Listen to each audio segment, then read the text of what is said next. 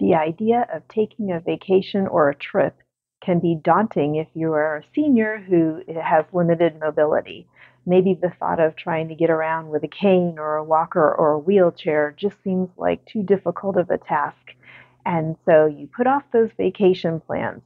But really, there are so many ways that you can get out there and enjoy yourself. So I am here today with 10 vacation ideas for seniors with limited mobility. Hi, it's Robin with SeniorSafetyAdvice.com. Tune into our channel for tips and hints for seniors and caregivers about aging in place safely. So the first and most obvious trip that you could take would be to do something like a cruise. If you're not an ocean person, if the idea of getting out there on the big sea scares you a little bit, if you're worried about seasickness, well, first of all, I've taken, I don't know, 15 cruises and I've never had a problem. And my husband had a problem once with it when we were leaving San Francisco and we hit some rough waters. And that's the only time in all of the trips that we've taken. But if you are somebody who doesn't necessarily want to do an ocean cruise, there are also plenty of river cruises. You can do them in Europe. I know you've seen them advertised, but they also have river cruises here in the US that go up the Mississippi River. There are river cruises in the Great Lakes and things like that as well. But the nice thing about cruises is that when you're on a cruise ship, they all have elevators. They all have ramps to help you get on and off. I don't know if you were aware of it, but you can actually get a wheelchair that you borrow if you don't have your own. If you're, in other words, if you're somebody walking with a cane or with a walker, you can actually borrow a wheelchair from the cruise line to go on and off the ship. So you don't even have to worry about trying to get on if the gangway is moving or anything like that. Another suggestion is that if you are somebody who has uses a cane or uses a walker and you're afraid of something as big as a cruise ship, you can rent wheelchairs before you even go on the cruise or on whatever trip you're going to take. So do bear that in mind as well. Maybe it's not something that you would need every day, but they can certainly come in handy for somebody who's taking a trip for a week or a couple of days or whatever to, not have to worry about uneven terrain or things like that, and you can still get out there and enjoy yourself. Idea number 2 is to make sure that you go to a larger city that has a variety of museums.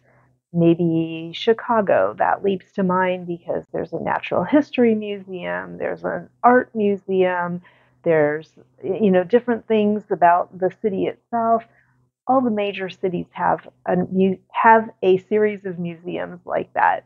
My daughter and I were in New York less than a year ago, and we went to probably 5 museums on anything that you could think of. The Tenement Museum, which showed you how life was in New York when people were first immigrating. If you go to Washington, D.C., obviously there are a million Smithsonians that are dedicated to different things, different varieties. In other words, there's one on air and space travel. There's one on, trying to think, science, things like that. There's a spy museum in Washington, D.C. I mean, so going to a city like that, you would have so many things that you could see and do. Vacation idea number 3 is to go to the beach. So I know you're thinking, go to the beach, but if I'm using my walker or my wheelchair, I'll never get across the sand. Aha, but that is where you are wrong, because many beaches have areas where you can actually rent a wheelchair that will take you, that will go travel on sand. And so you can get across the beach to a cabana or sitting under a tree, something like that, and you can enjoy the ocean. Other places, for example, in Hollywood, Florida, which is a little bit south of Fort Lauderdale, a little north of Miami, they have what they call a broad walk. It's a sometimes cement and sometimes wooden type of a walkway. It's lined with restaurants and shops and little bars and things like that. It's right along the ocean. You can actually rent a wheelchair there, so you could go up and down that broad walk with your relatives and you could enjoy the beach. Also, I should point out that in some places in California, for example, if you want to go to the beach, they will even rent you a powered mobility scooter type of a thing. So you definitely can go to the beach with limited mobility. The next thing that I'm thinking of as far as limited mobility would be to visit national parks. So, national parks, many of them you can drive through. Glacier leaps to mind, Yellowstone, and a lot of them have areas that you can go to even with limited mobility, getting out of a car or whatever. For example, using Yellowstone as an example, you can actually go to see Old Faithful in a wheelchair, or if you were using a walker, they've made that accessible. The visitor centers in the national parks are generally accessible. A lot of times, also places like Grant Village in Yellowstone.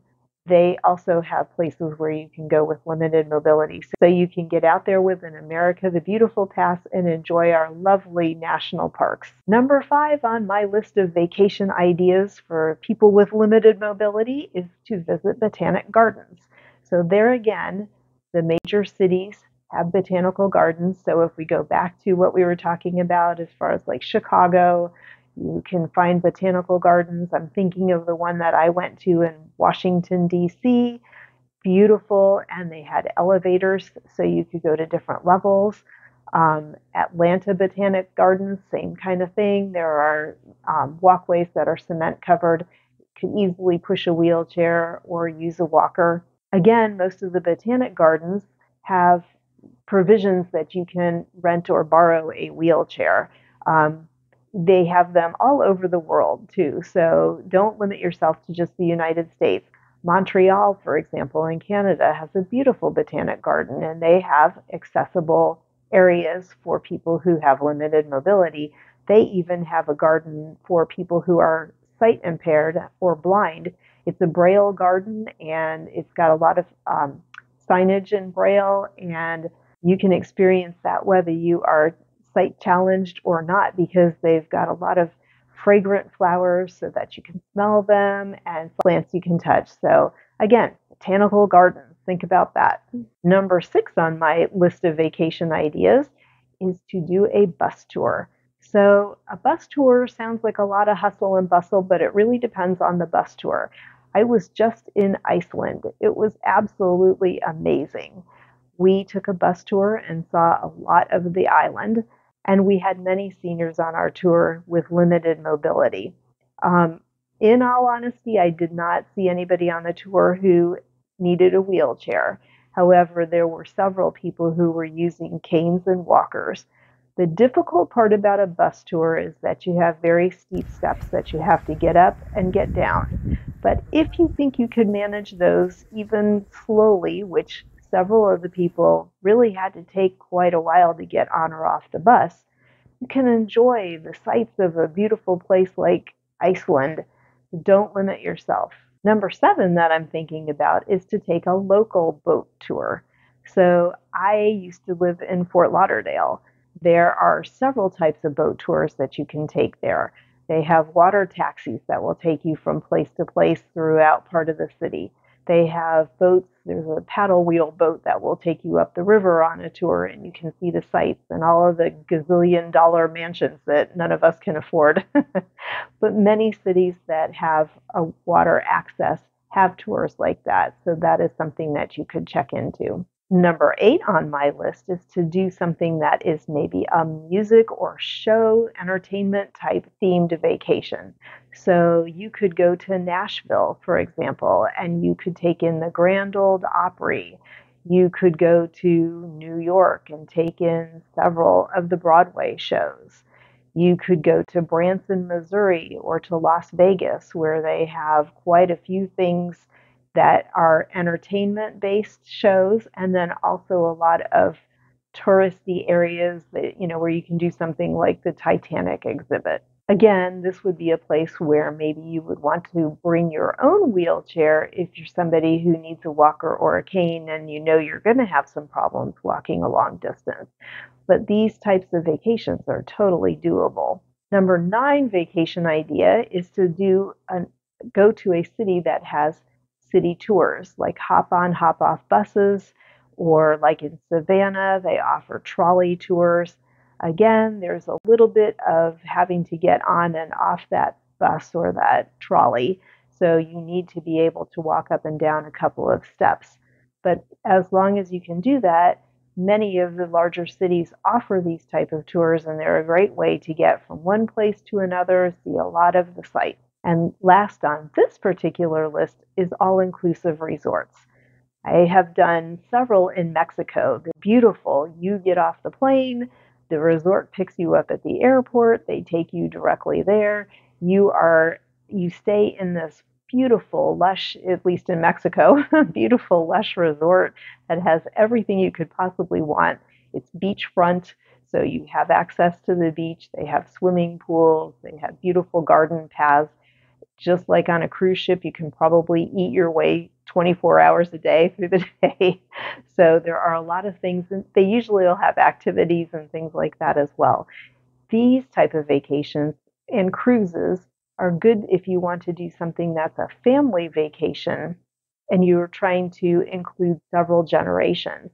One time we did a family cruise, and we had everybody, and my daughter, I think, and niece were maybe 12 at the time, and my parents were in their 80s. There was something for everybody. So all-inclusive resorts and or back to the river cruises and the ocean cruises are a great way to go if you have limited mobility, and also if you're trying to get the family together for a reunion or just to spend time together. Now, these are not the end of the ideas that we have at seniorsafetyadvice.com, but this is the end of what I'm going to talk about on this particular video. So I am going to post a link down below to the article that we have, which is actually currently 23 ideas for seniors with limited mobility. Also, if you don't mind, if you like the video, please make sure to give it a thumbs up because that helps us to stay higher in the algorithms for YouTube, and that way more people will see our helpful videos. And also, if you haven't done so yet, please take a minute to click the subscription button down in the corner here and also the notification bell, and that way you will not miss any of our informative videos when we release them. So thank you very much for watching this video, and I hope you have a lovely vacation no matter what you decide to do. Until the next video, thanks so much for watching. Take care. Bye.